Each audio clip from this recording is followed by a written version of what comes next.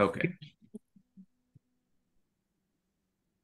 Okay, and welcome again. My name is Jeff Pugh. I'm the director of the Conflict Resolution Graduate Programs at the University of Massachusetts, Boston. And I'm joined today by Lee Murphy, my colleague in the department, who is the program manager in our department office and is often the sort of first person that people meet when they apply, and certainly along with our other two office staff, Kelly Ward Mason and Jason Fasano, keep the trains running. Um, the conflict resolution graduate programs at UMass Boston were one of the first graduate programs in the country in this field in conflict resolution, and it was the when we developed the master's degree, that was the first master's degree in the Northeast of the US. And so we've been doing this a long time, but now we have a new option, which is people are able to participate without being in Boston, right? Through the online graduate certificate. And so today we'll start with this overview of the conflict graduate programs in general, so you can sort of hear voices and see a little bit of our folks. And then I'll focus more on the online One thing certificate after is that. really amazing about this program is that it's really hands-on. As a student, you will be put in the position where you experience the real world. We've had a summer institute in Ecuador where I got to learn about intervention that can be used to mitigate this conflict. So you apply the skills you learned in class in a real situation. The hands-on out of the classroom learning experience was amazing. I got to go to Northern Ireland. We got to meet with people from all sides of the conflict, and it's something that I don't think I would get anywhere else outside of UMass Boston. I was able to practice my mediation skills under a guided coach in the district court here in Massachusetts. Real life, real-time interaction in a courtroom setting in which we, the students, had the opportunity to practice our skill set.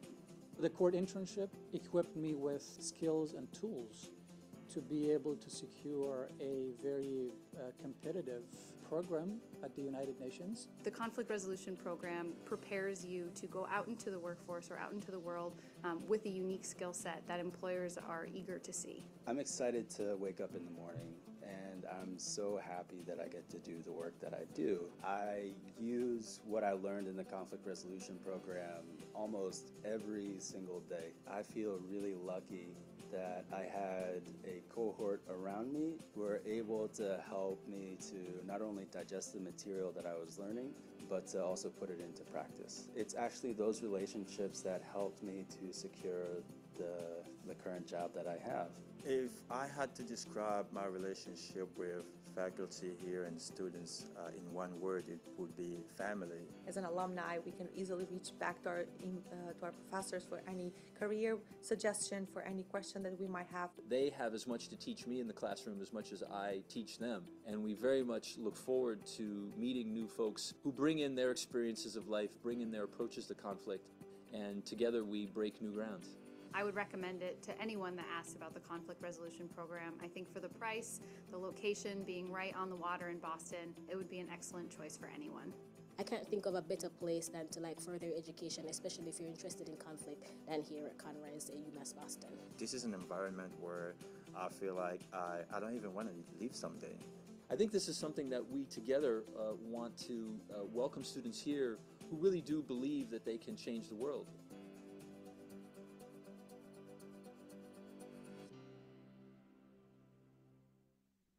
Okay, so hopefully that gives a little bit of an overview of the programs in general in the conflict resolution program.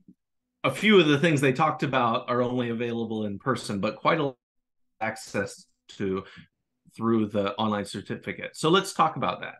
Our online graduate certificate is a fully online and almost fully asynchronous program. So that means that you can be really anywhere in the world as long as you have access to an internet connection and a computer.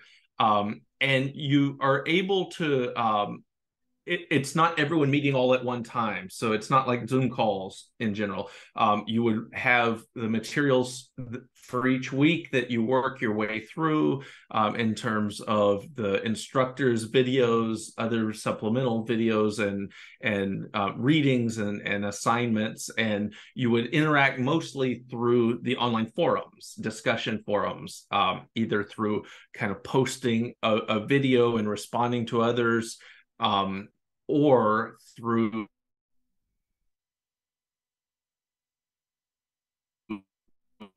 text-based kind of. So that is that the negotiation course, which is the core skills class. There are a couple of simulations that sometimes invite everybody to be on Zoom at the same time, just because it's really hard to build skills without having at least a little bit of interaction. But that always gets sort of scheduled ahead of time, and there are fallback options if someone can't make those scheduled times. In addition to our fully asynchronous graduate certificate, there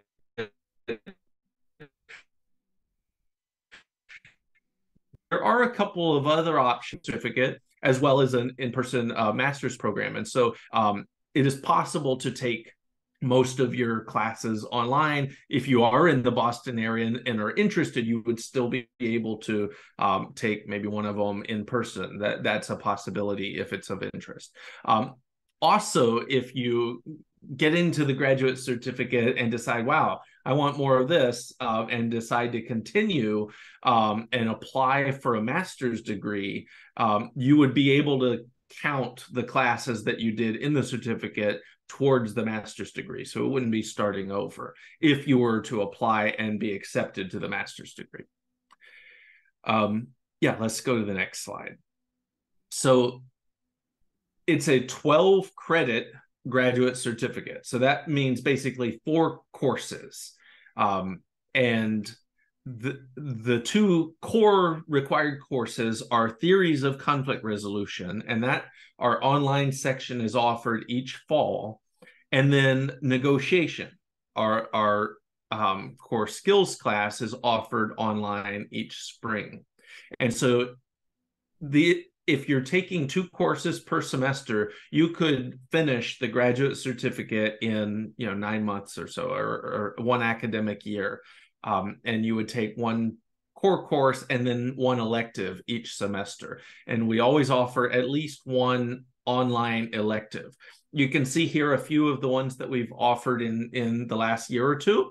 Cross-cultural conflict, third-party interventions in conflict. So that's a kind of a broad survey of different kinds of interventions that people use, like mediation, dialogue and facilitation, ombuds work, arbitration, and circle processes, and other things like that to assist parties in conflict.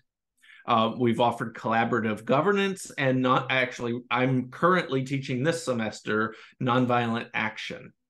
Our faculty, we have 5 tenure track faculty in the conflict resolution area. All of us are scholar teacher practitioners. So we have done a lot of research in this area. We also have experience on the ground, mediating or conducting dialogues or training out in the field, both in the US and around the world.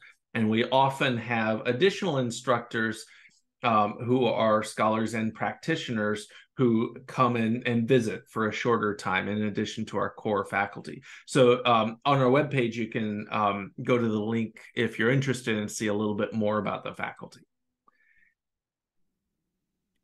So in addition to the kind of core curriculum that I mentioned, there's some additional options that you have, and these are often synchronous. So these would be, you have access online, right, often through Zoom, but they would be at a scheduled time. So every month, the conflict resolution program hosts a colloquium, and these are some of the top people in the field of conflict resolution. Quite often they're practitioners presenting on some cutting edge part of the field.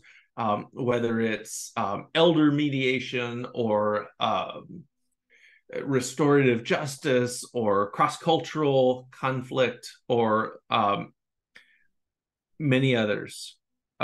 Okay, we just got several boxes in the middle of the screen, Lee. And those we are generally offering a Zoom option. So although they're usually going to be in person, you can join by Zoom if you're interested. And so there's some virtual options there.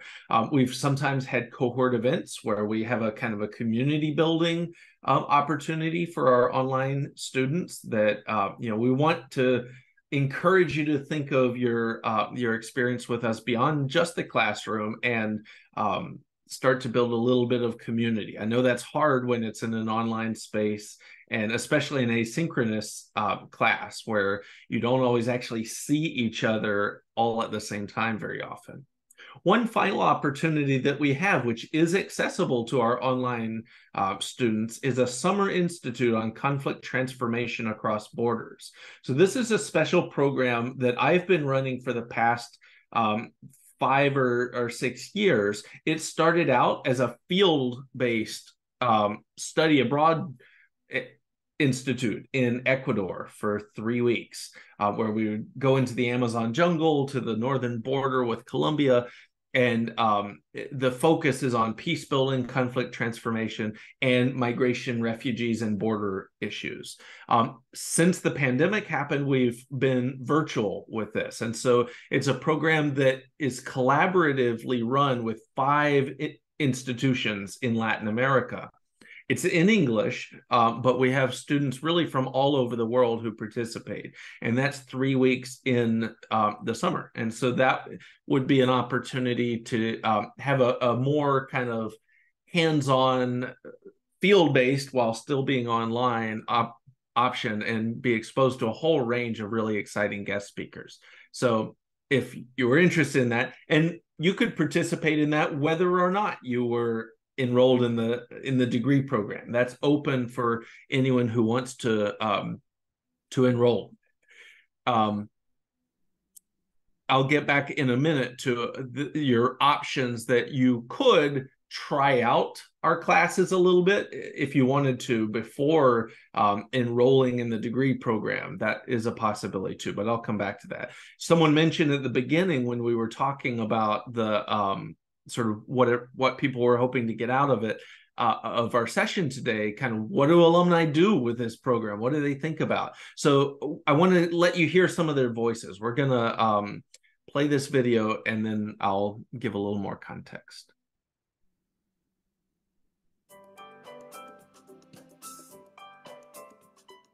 I use the things that I learned here every single day in cross-cultural conflict and organizational conflict that I took with Dr. Matz and on and negotiation. The work that I did here served me in terms of really understanding how to talk about this when I went looking for work. The professors that you have who can help you network in the community are really important. I wasn't looking to go back to school, but I thought I'll pick up a couple of things, learn a couple of things. I got into the program and I fell in love with it.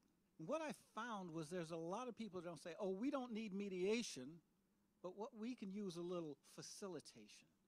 So you take the same skills and you transfer them back and you learn how to bring people into conversations, learning good conversation skills, how to facilitate conversations, how to get organizations to work, how to get them to reflect on themselves, learning some organizational development. I have Darren's Large Group Methods textbook. I had David Matz talking about Deborah Kolb's The Peacemaker in the back of my head. And I had Sheila Heen and Doug Stone's Coaching and Feedback referenced open with highlights on my desk. So I took the skills, I took the strategies, the theory, the coursework, the information, and I created a role for myself doing the people side of change on a large scale, internationally, engaging in all of these topics.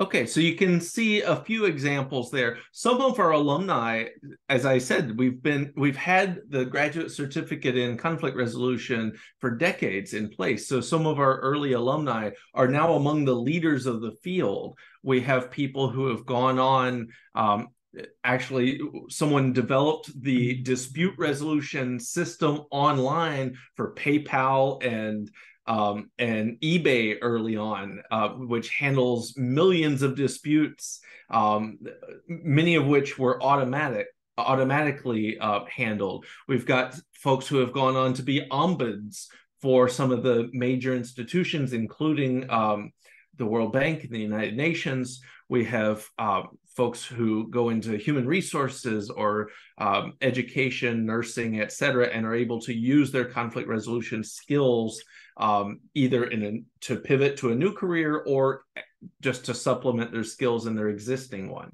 So those are some of the ways that our alumni have used the program.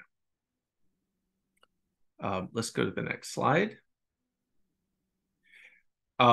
So just a few of the logistics. Someone else said this is what they're hoping to get a little more information on. How do you actually apply if you're interested? We have two starting times each year that online certificate students can, or certificate students can begin. If you're interested in starting in the spring, the application deadline is November 1st. So that's why we're having this information session now, because that would be the next opportunity. Get your application in by November 1st. And if you were accepted, you would be able to begin in January when the semester starts. If you wanted to start in the fall, the application deadline is June 1st.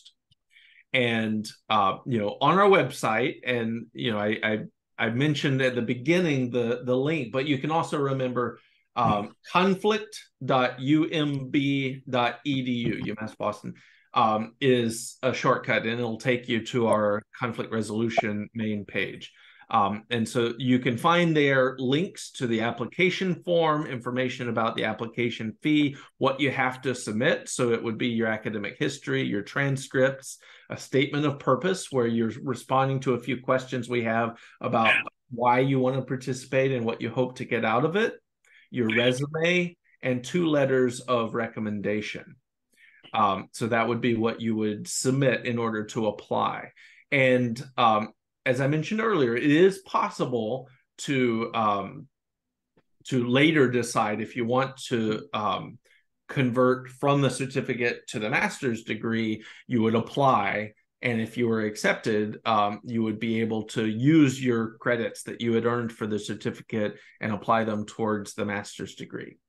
For some folks, maybe they've been out of school for a while or not exactly sure what conflict resolution means and it's about. They want to try it out a little bit before committing to enrolling in the degree program. That is possible. So we have what we call the take a class option. So it allows you to enroll as a non-degree student in certain courses that we offer, and you take that class like anybody else for that semester. But that's kind of, you aren't committed at that point to the full degree. And so we list on our webpage the courses each semester that are available for that option, but most of them are. So our core classes in negotiation and theories and most of our online electives are available to take as a non-degree student, and then later decide if you wanted to apply for the degree program. A final slide here. Obviously cost is a question too, and this gives you a little bit of an idea of the costs of the program. So the fully online program, graduate certificate in conflict resolution, costs the same regardless of your residency status in Massachusetts. So we're a public institution. So for in-person students, the price depends on whether you're a resident of Massachusetts or not. But for the online one, it does not. It costs $575 per credit. So one typical class is 3 credits, and you take 4 classes for the certificate. So all of that together, the tuition for the 4 courses totals to $6,900. And then there's a few fees involved just as part of starting up and becoming a student, and then later in graduating. So the sort of estimated total cost of the whole program for the online certificate, based on today's tuition rates, so these can change from year to year, is $7,565. I mentioned earlier that it is possible to do the certificate in person if you're in the Boston area, or to even take 1 or 2 of the classes in person if you wanted to, but that does have some implications for the pricing, because the in-person classes, the pricing structure would be based on your residency status. So that's more complicated. If you're interested in that option, you can get in touch with Lee or with me for more detailed information. Okay, so I've been talking at you a good bit. I want to go ahead and maybe pause the recording and